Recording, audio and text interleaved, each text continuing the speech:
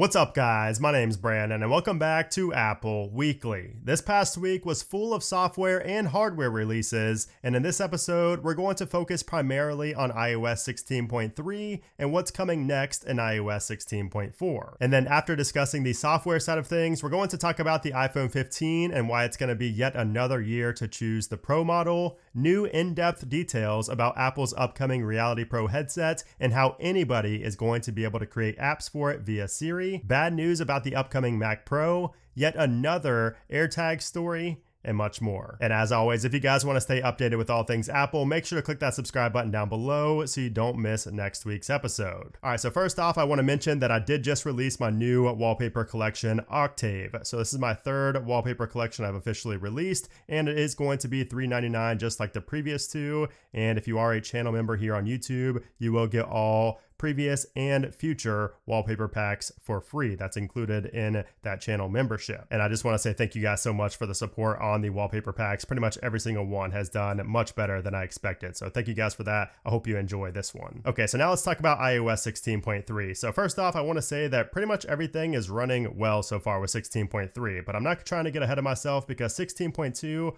also started off running pretty well, and then it ran into issues weeks later. So I'm not just going to say that 16.3 is the best update yet. It's too early for that. But what I am going to talk about are some additional features and changes that I found in the software recently. So first off, you will see this is a new little alert that I got here recently after initiating emergency SOS on accident, and it says this right here. Now, I believe this was in iOS previously, but it never showed up for me until 16.3. So that is new if you do go ahead and invoke emergency SOS, but then cancel it. And then speaking of the emergency SOS feature, I know a lot of people were kind of confused by the call, withhold, and release, and what's actually different from 16.2. And the difference is I'm going to show you guys right now.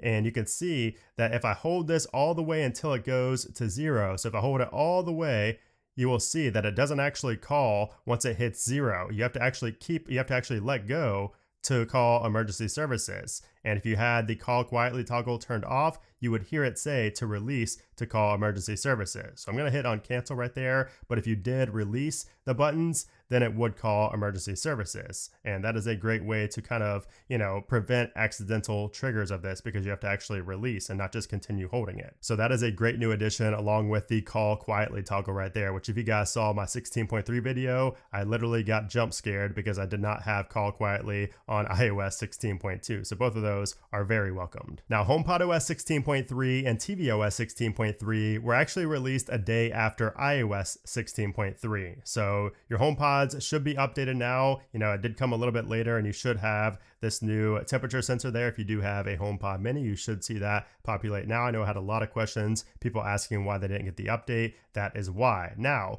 the home architecture upgrade has not been released here in 16.3. So as you guys know, that was pulled in iOS 16.2 because it caused so many issues. You can see mine are still messed up. It still says configuring right there, and I'm still having issues in the home application ever since that, architecture upgrade. Now, Apple did say that's coming later. They just said later. They didn't say when, but I am assuming that iOS and HomePodOS 16.4 will include the re-release of that home architecture upgrade. So the first beta of iOS 16.4 and HomePodOS 16.4 should be out soon. I will talk about that in a little bit, but the home architecture upgrade could be included in that first beta. Hopefully it will be. Now, this update also includes several security patches. So you can see right here on Apple's release notes, the security content of 16.3, it does show all of the bugs that have been patched. So you can see multiple kernel bugs. We have Maps, Safari, screen time, weather, WebKit, all types of vulnerabilities have been addressed in 16.3, and that should be great for, added security for your device. You're not susceptible to these vulnerabilities. Although I will say that none of them have been actively exploited, so you're probably safe still on 16.2, to be honest. And I've also had a lot of questions lately on the security keys feature. So this, of course, is the headlining feature in 16.3, which is going to give you the most secure way to kind of lock down your Apple ID account with physical security keys. Now, you do need 2 of them, and I talked about that in my What's New video, but Apple did just recently post a support document outlining everything about this feature, how it works, what keys they recommend, and everything. So I will leave that linked in the description below. It's a pretty good read. Now, I did also want to talk about iOS 17 and some recent rumors that have been floating around that are just completely false. So first off, iOS 17 development is underway, but it's in its alpha stage, and it's, just Apple employees who are testing it right now. But earlier this week, there were fake rumors floating around social media claiming to have details on iOS 17 features. But, as with every year, it's pretty much impossible to actually leak software features. Even Mark Gurman has hardly ever leaked any software features until like a week before the software gets released. So don't believe anything you see online as far as iOS 17 leaks and rumors. By now, we've learned that pretty much none of them can be trusted, especially this far out. The only time I would even consider any iOS 17 leak or rumor to be somewhat true is if it comes like within a month of iOS 17 getting released, and if it comes from a trusted source like a Mark Gurman or somebody like that. So please stop retweeting and following these fake leakers online. So as far as battery life and performance goes, both have been actually pretty strong here on 16.3. So I have been using 16.3 on my main device and my test device ever since it was released earlier this week, and everything has been great so far. I mean, I've really seen no bad reports of battery life aside from the people who just say that every single update. So, a lot of people had issues with battery life in 16.2, but they're saying that 16.3 has fixed it. However, like I mentioned earlier, don't be too positive about it yet. Just give it a couple of weeks and see if it stays good, because 16.2 when it first launched was excellent, but it started getting really bad for some reason after like a week or two. So we'll have to wait and see, but so far everything is fine. I really don't have much to talk about here because everything is just solid. Now, if you're somebody with an older device that's not on iOS 16, Apple did also release 2 additional software updates this past week, and that's kind of why I put in the title more than meets the eye, because a lot of people weren't really talking about these software updates. So we got iOS 12.5.7 for iPhone 5S, 6, and 6 Plus, and also 15.7.3 for 6S, 6S Plus, and 7 and 7 Plus. Now, the reason 12.5.7 was released was to patch up a WebKit bug that was being actively exploited on all iOS versions prior to 15.1. So the fact that this was a WebKit bug that was being actively exploited means that you should probably go ahead and update if you are still on iOS 12. And then as for iOS 15.7.3, there are 5 security patches in this update. Now, there are no new features, but there are multiple security patches. There are 2 for the kernel, 1 for mail exchange, 1 for maps,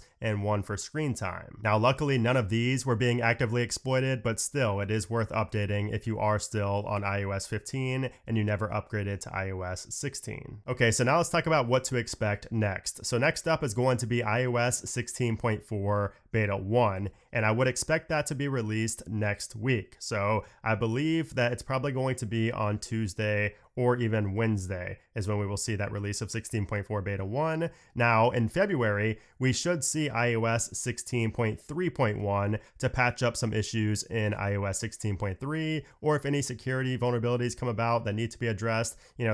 Many different reasons why 16.3.1 could come, but I would expect that sometime in February. And the reason I say that is because 16.4 is not expected until March. And that's probably a good reason why Apple skipped this week and they didn't release a beta this week, is because we're still so far away from 16.4 actually launching. And for those asking about 16.4, yes, that is the release that should have the new emoji in it, and hopefully we do get new wallpapers and things like that as well, but time will tell. Also, March is a hot month for Apple products, so we could even see more new Apple products get unveiled that month as well, so hopefully we see that. All right, so now let's move on to the latest Apple news, and let's start with iPhone 15, more specifically the 15 Pro, because we are now hearing that the design is going to be different from the 14 Pro. According to leaker Shrimp Apple Pro, the iPhone 15 Pro models will have thinner, curved bezels that will be more similar to an Apple Watch. He said this on Twitter: all iPhone 15 series will have the same display sizes as iPhone 14 series.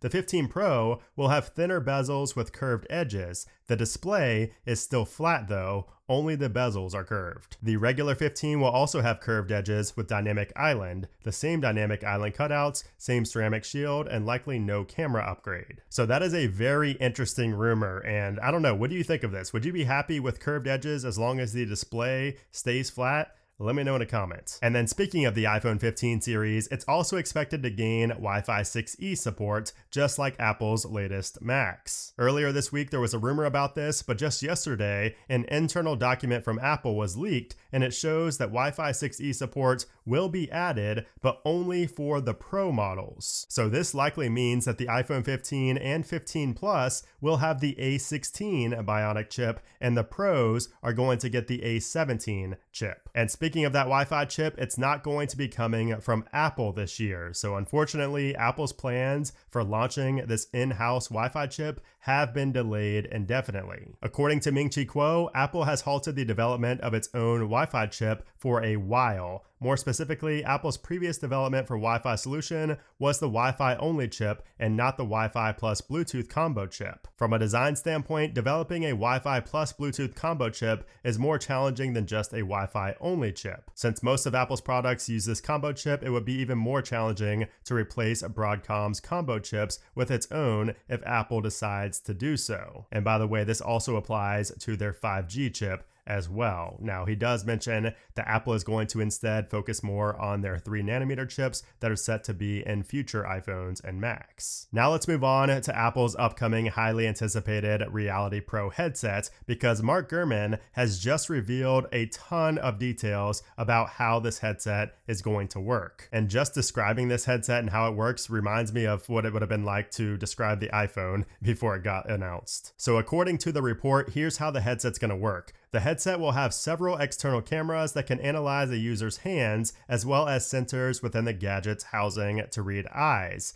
This allows the wearer to control the device by looking at an on-screen item, whether it's a button, app icon, or list entry, to select it. Users will then pinch their thumb and index finger together to activate the task without the need to hold anything. With VR, users see images and content within the goggles. AR, on the other hand, overlays digital content on top of real-world views. That means users will see the real world through the cameras positioned on the headset. Apple's going to offer users with prescription glasses custom lenses that sit within the enclosure itself. The device will have a digital crown like on the Apple Watch that lets users switch between VR and AR. When in VR, the wearer is fully immersed. When AR is enabled, the content fades black and becomes surrounded by the user's real environment. And then it goes on to say the headset's FaceTime software will realistically render a user's face and full body in virtual reality. Those avatars will allow up to 2 people to communicate and feel like they're in the same room. Apple plans to unveil this device as early as the spring,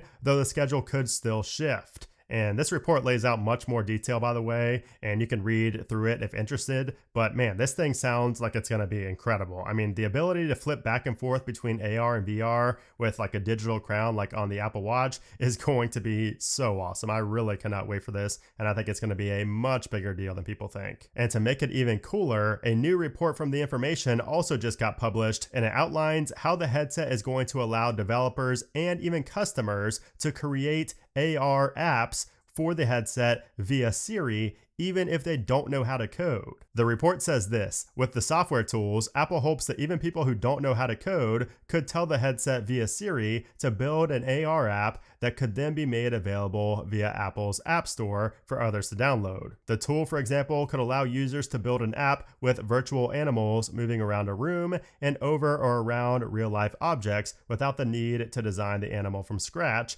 program its animations, and calculate its movement in a 3D space with obstacles. So that sounds really awesome and something I did not see coming. So that could be very interesting to create a completely new application via Siri, having no experience with coding. So I think we need more details on that, but that sounds pretty cool. Now let's talk about the only Mac that has not transitioned to Apple Silicon, the Mac Pro. And people are not happy about this because according to Gurman, the next Mac Pro may lack user upgradable GPUs in addition to non-upgradable RAM. Right now, Apple Silicon Macs don't support external GPUs, and you have to use whatever configuration you buy on Apple's website. but the Mac Pro GPU will be powerful with up to 76 cores. That will leave storage as the main user upgradable component in the new Mac Pro, which will have the same design as the current Intel model. The big difference between a Mac Pro and a Mac Studio should be performance from more cooling. So if only the storage is going to be user upgradable, that's going to be a huge disappointment. And once again, that just doesn't make any sense for something so expensive and something with the name Pro in it, where users are going to want to kind of build onto that and add on to that in the future. So I don't get it. What do you think in the comments below? Let me know, because I think that at this point they may as well just scrap the Mac Pro if that's their plans with it. Okay, so we have to talk about the AirTags in nearly every episode of Apple Weekly. It's like a tradition now, but here's a new one. Someone hid an AirTag in a police officer's patrol car. Yeah, seriously. So officers from the New York Police Department discovered an AirTag hidden under the hood of a marked squad car in a small plastic bag. So it didn't say how it was found, but my guess is the cop had an iPhone and he got that alert of an unknown Find My device following him. Now, speaking of Find My, we also have to talk about how over $100,000 worth of Apple products was stolen from an Apple store in Beaver Creek, Ohio at 6 a.m. by a group of thieves. And while they did get away at first, once Apple learned of this robbery, which didn't take long, they activated the tracking and alert features on the products. And that seemed to do the trick, because after activating the tracking, most of the items were thrown away and recovered by police. So let that be a lesson. If you plan on stealing anything from the Apple Store or anywhere, just don't. I mean, you're going to get caught. Even if it's not at the scene, the products are going to get tracked down and you're going to look really stupid at the end of the day. But anyways, guys, there you have it. That is the latest Apple news from this past week, along with more details on iOS 16.3 and what to expect next. Hope you guys enjoyed this video as always, and I will see you very soon.